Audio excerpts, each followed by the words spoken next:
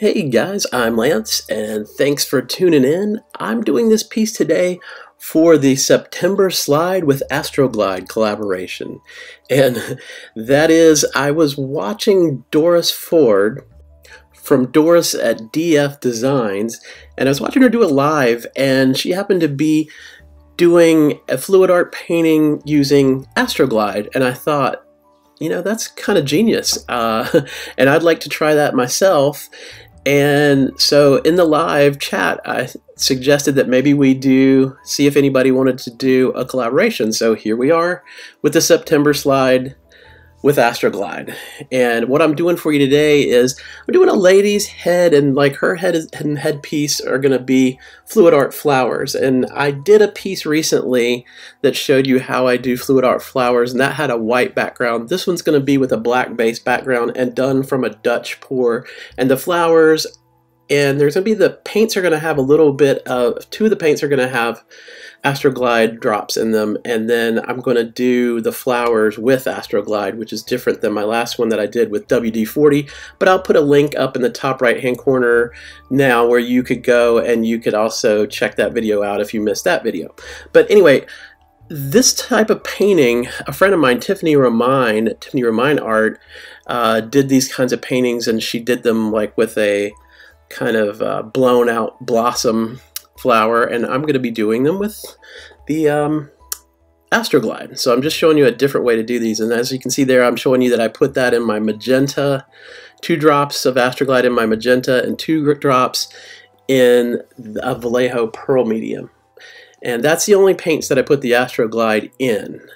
And I'm just going to show you kind of my process as to how I do this. And I'm putting my base down, and my base is Artist Loft black soft body paint, and I also mixed some Amsterdam graphite, and so it's kind of a silvery tone, and I thought that would kind of make it interesting so it wasn't just a flat black. It's very thin, and I only mixed it with Floetrol and water and made it very, very thin because it is going to be a Dutch pour, so I want my paints a little on the thinner side.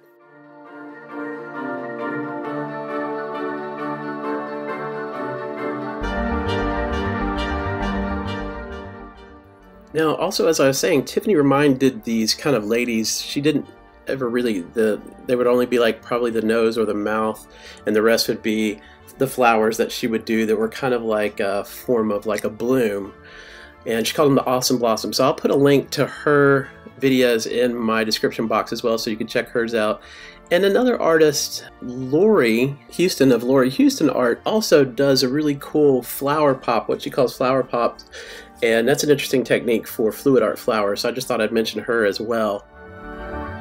But as you can see here, I am putting down my paints for my Dutch pour, and I'm putting it in this kind of zigzag design so that I can blow my Dutch pour down towards her head, so it kind of makes, it's like fills out what would be the headpiece or her hair or whatever you want to think of it as, and be the base for my flowers when I get ready to use my Astroglide and my cap tops. So I have some things like a condiment cup and some caps of various sizes, and you're going to see me kind of use those, and that kind of creates those flower-like shapes.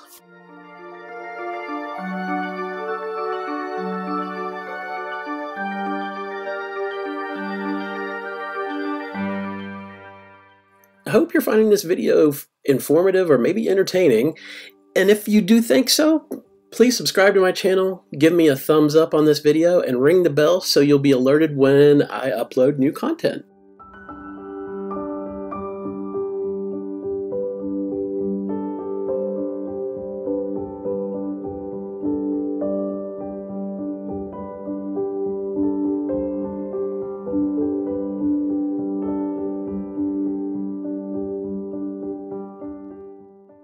Okay, so now we're ready for the fun.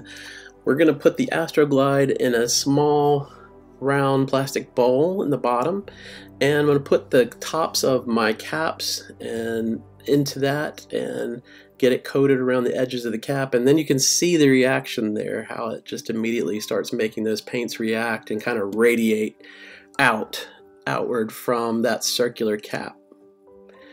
And I just love that reaction. I think it's really cool to see it kind of sped up like this. And you just kind of keep putting it around where you feel like you want to put these flowers or these blossoms. And I'm using various sizes. There you can see I use the condiment cup, and it's a little larger, and just kind of helps with creating a variety of shapes of, you know, types of flowers or blossoms. And then you're going to use your skewer. I'm using my skewer and I'm pulling some of that silicone from the Astroglide inward, and then that kind of helps just kind of enhance the shape of those petals of those flowers. And just really fun too. I mean, I feel like it's just, you know, nice kind of way for you to just kind of play with the abstract idea of these flowers. And I liked how it just looks like this giant hat or this giant hairdo of flowers.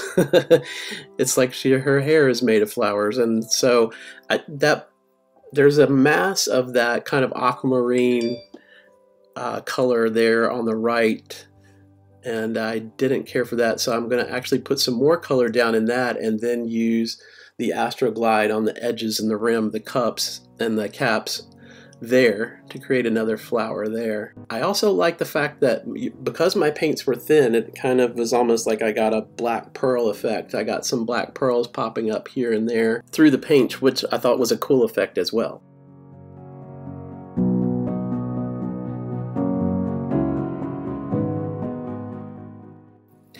This is a fun technique to try with the Astroglide. The Astroglide and the WD-40 don't seem to leave all that much residue from silicone, so I kind of like using these, and I like the interesting cells and shapes that can be created using the Astroglide, and I can't wait to see what the other people have come up with and the techniques and the things that they'll do with the Astroglide as well. It's just really fun. I wanted to do a Dutch pour and see how this went, making the flowers from that. The last thing that I did, the last video with the flowers that I did, was doing it from a swipe. And like I said, go back and check that video out if you haven't seen it. It's really fun, and I like exploring techniques like this for a while and trying to do different things with them. And you know, whether you do a straight pour or a ring pour or different types of techniques, I'd like to see what you come up with. Let me know. Leave comments about what you think of this one, and love to hear if you've used things as well. I've had a few people comment on things that they do, and some people have used Rain-X, but I think it's just kind of fun. It just gives you a different look, and I like how elegant this is looking though with the black base. The last one I had was a white base, and so I think this is giving kind of a nice elegant look with this lady. She kind of looks a little bit ghostly and I think it goes well with this black base underneath for these flowers. So I really enjoyed doing that. It's been a long time since I've actually done a piece with a black base, so yeah, it was really kind of fun. Now up before me was Doris Ford of Doris at DF Designs. If you didn't catch her video, please go back and catch that. And after me will be Anuka of Anuka Fluid Art. Can't wait to see what she has in store for us. And there'll be a list of everyone in this collaboration in my description box, and there'll be a playlist. Please check everyone's video out. There's 6 of us, and it's just a really fun collaboration. I mean, Astroglide is also for your personal viewing pleasure. So this has been a kind of a fun collaboration just to kind of see what Astroglide will do with these acrylic paints and Floetrol. And I'll leave it in my description box, my colors and my pouring medium recipes as well, if you're interested in that. And I wanted to show you the flowers for this piece, but this is going to be a two-parter because down below I have not finished doing what I'm going to do for the resolution of the bottom part of her, kind of where her décolletage area is, and I'm still trying to figure that out. And so stay tuned for another video, maybe a short video, just showing how I do that. And I may use the glue gun, I may use some mixed media, I'm not sure, but as you can see here, I'm just kind of closing up on those flowers, and I used some of the drippings to incorporate kind of cleaning up the areas around her face from pulling the tape off. And I'll go in and I'll probably mix up some paint for her skin tone just to kind of get rid of a couple of the dots that happened there. But I think she turned out pretty stunning. She looks pretty nice, and I was pleased with it. So I hope that you have also enjoyed this. My flower lady is on a 15 by 30 inch gallery wrap deep edge canvas, and she will be up for sale if anybody is interested in her. I'd love to ship her out, give her a nice new home, but I'm really pleased with her. And as I said, tune in because I'll show you how I do the resolution for her décolletage area there in the next video.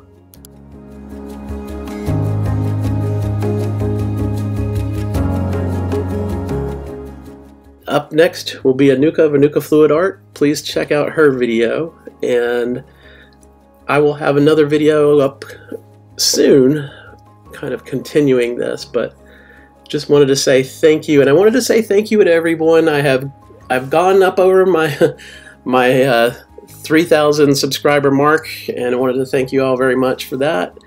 And just love pouring together. It's a lot of fun, and I just love kind of doing these videos and having this time with you.